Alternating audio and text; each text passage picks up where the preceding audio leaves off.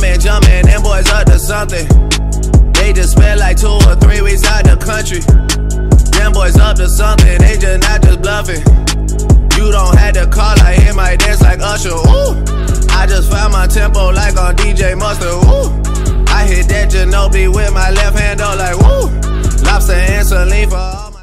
Yo, what's going on, guys? It's Corey here, or Cole Ace, back again with another video for you guys today. And today, we're actually going to be talking about something that happened to me today. I found it to be rather interesting and funny, so without further ado, let's get into it. So my car has been just constantly acting up, and I realized it was the battery, so I decided, hey, why not this morning wake up and I'll go get a new battery for my car. So I pull up to the service center, I park, and I get ready to walk inside. So as soon as I open the front door, I lock eyes with the lady at the front desk, and this isn't just like your normal locking of the eyes. This is like one of those things straight out of porno. It's like 18-year-old gives facial to car assistant. Then she brings my car into the work area, and I start to fill out the information on the computer, and then she walks in, I would say a few minutes later. Then she walks in while I'm filling out my paperwork and that stuff on the computer, and they have a weird system, right? So she starts trying to crack jokes with me because I'm not able to do some stuff. Even though I'm clicking on and trying to type, it won't let me. She's trying to crack some jokes and try being funny and whatnot, trying to ease some tension, and I was just like, no, stop, that's weird. I'm not into you. You're like a 40-year-old weird woman. Leave me alone. And let me tell you, she was being way too nice to me, like overly nice, like someone who's literally taking nice to a whole new limit where she's so nice she might fucking murder you. So then a guy comes over and hands me my keys about 30 minutes later, and he's like, alright sir, you ready to go whenever? I'm like, alright, thank you so much. And then I start making my way to the door, and then all of a sudden I notice she's following me. I'm like, what the fuck?